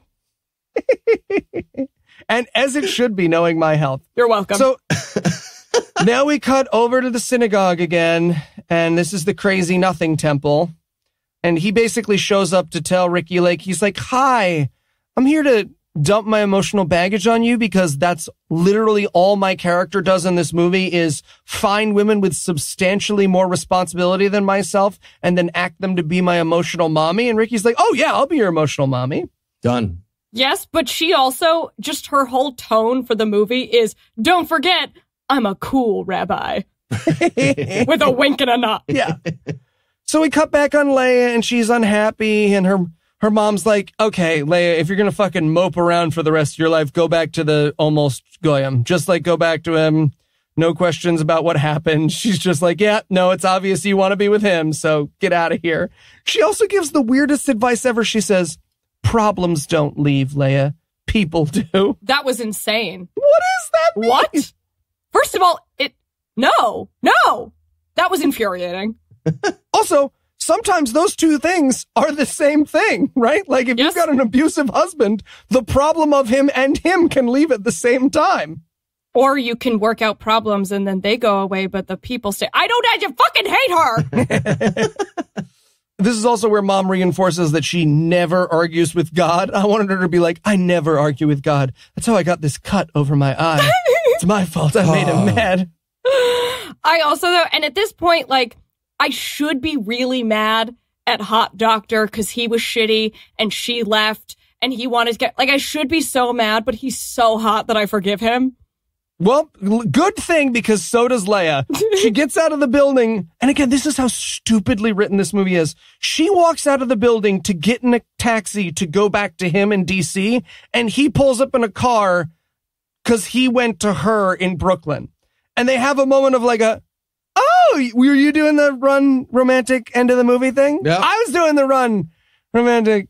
Yeah. Cool. We could have texted. And then just one of it. Now we have two vehicles. Great. So Now We we added 5 hours to this movie, too, where they both did it, but not with perfect timing. then they got to go back again. All right, you stay. We've done this 3 times now. You stay. I'm going. Oh, I thought you said I stay. Okay. Oh, My I thought you- stay to the left. from the first My just left names. Yeah, but they make up and he declares that I feel like you're a gift from my dead brother. That is the last romantic line of the protagonist in this movie. Yeah. The dead brother did this on purpose as a lesson. Like, he got married to an 18-year-old, had sex with that basically child for a while as a long con to eventually redeem his brother because of a technicality in the Bible. Yes. Yep. That's the positive lesson of this movie. Game plan. Not just the positive lesson, but the last spoken lines. Amazing. Jesus. So yeah, we cut over to Ben's grave, and in my mind for a second, Jake had died, and we were going to have a third little brother set up a sequel. Just like a teenager who's got really ripped abs, and Leia's just like, they keep getting better. Face to camera. But no, they both put their little magic necklace amulet thingies on his grave and then go to raw dog each other forevermore. That's the happiest of endings. You think they were setting up like a sequel? Oh, God, I hope so. Can I come With back the for the leg. next one? Ooh. You can come back for the sequel, Love Spending Time with Leia. All right. They end it like Inception with a spinning dreidel on top. Yes. All right. So correct me if I'm wrong, but is the moral of this movie literally any marriage is better than one to an Orthodox Jew? Yes. Yes. Yes. All right, great. Rachel, thanks so much for joining us. I know it's the second most painful process this podcast has ever put you through. Yes, Okay. correct. Thank you. There's been a lot lot of fun. No, this is great. This is great. And while that does it for our review of Loving Leia, that's not going to do it for the episode just yet because we still aren't allowed to retire. So Heath, tell us, what's on deck? Badge of Faith? Is that correct? It's about police and religion. Blue Lives Matter to God. Blue the movie. There you go. So, with that to look forward to, and I do mean look forward to, we'll bring episode 227 to a merciful close. Once again, a huge thanks to Rachel for suffering alongside us today, and an even huger thanks to all the Patreon donors that help make this show go. If you'd like to help count yourself among their ranks, you can make a per-episode donation at patreon.com/godawful, and thereby earn early access to an ad-free version of every single episode. You can also help us out a ton by leaving a 5-star review on iTunes and by sharing the show on all your various social media platforms. And if you enjoyed the show, be sure to check out our sibling shows, The Scathing Atheist, Citation Needed, and The Skeptocrat, available on iTunes, Stitcher, and wherever else podcasts live. If you have questions, comments, or cinematic suggestions, you can email godawfulmovies@gmail.com. Legal services for this podcast are provided by the Pedo Law Offices of P. Andrew Torres. Tim Robertson takes care of our social media. Our theme song was written and performed by Ryan Slotnick of Evil Giraffes on Mars. All other music was written and performed by our audio engineer, Morgan Clark, and was used with permission. Thanks again for giving us a chunk of your life this week. For Heath Enright and Rachel Goldberg, I'm Eli Bosnick, promising to work hard to earn another chunk next week. Until then, we'll leave you with the Breakfast Club close. It turned out that Rabbi Benjamin actually faked his death, and then a bunch of rabbis had to argue about the technicalities of those new rules that they had to make. Ricky Lake is making an amazing sequel about it. Bigots went on to still somehow believe those dudes are running the world. Leah went on to be adorably kidnapped when her family found out she wasn't covering her head anymore.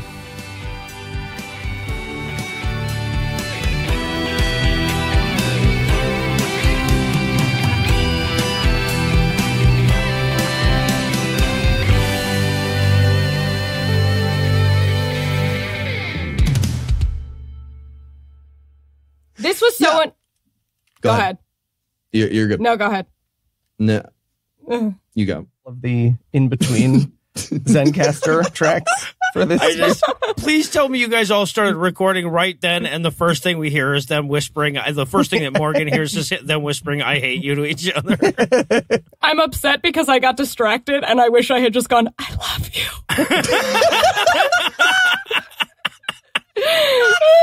I could just hear Heath crawling up inside his own asshole, and it's a delightful sound. I can't be on the episode anymore. I got shot. Pip. Well, I'm off to the hospital. Someone stabbed me in the leg with this letter opener on my desk. All the way to the bone.